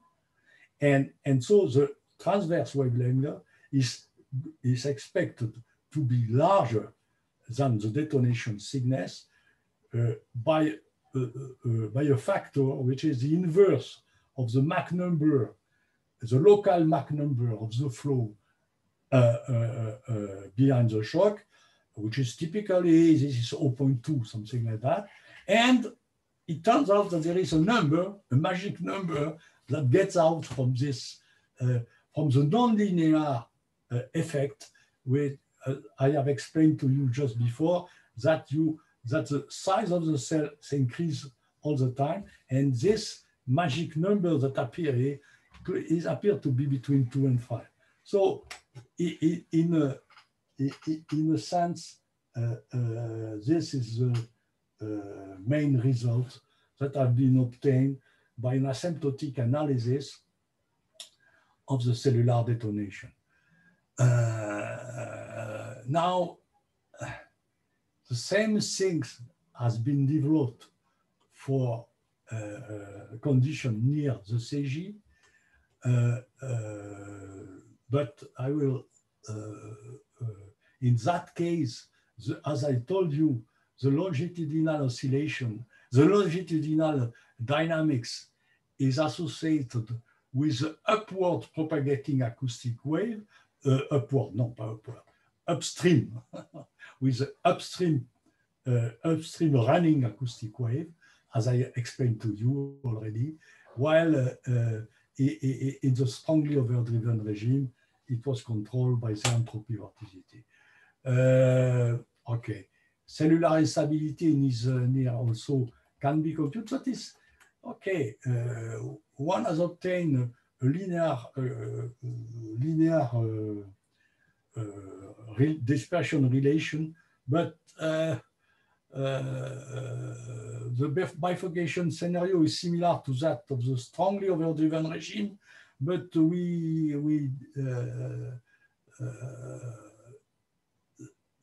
the integral equation are of the same type in the both limit, and increasing the thermal sensitivity of the induction length or stiffening the distribution of heat release promotes the instability. This is the general conclusion.